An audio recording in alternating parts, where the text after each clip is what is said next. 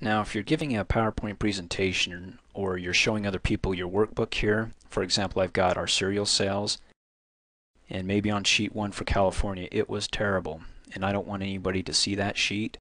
First I want to select the sheet, and then I can go under the Format menu, down to Sheet, and then over and down and click on Hide. Automatically removes it. Of course, when you look at this, you can say, well, where's sheet 1? Then you can lie to them and say, well, you know, we never had sheet 1. Although I don't promote lying. Okay, so when I want it back, I can go back under the Format menu, down to Sheet, and unhide it. And then I'll have a list of all the hidden sheets. I can select if I, hid sheet 4 and 5, select it and click OK, and it'll bring it back.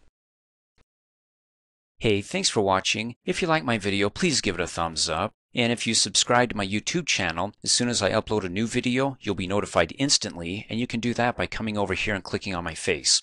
You can also click here to support me, so for $2 a month, you can have access to over 2,700 training videos, all ad-free, and for a few bucks more, you can have access to my exercises, instructor notes, quizzes, certificate of completion, and a whole lot more.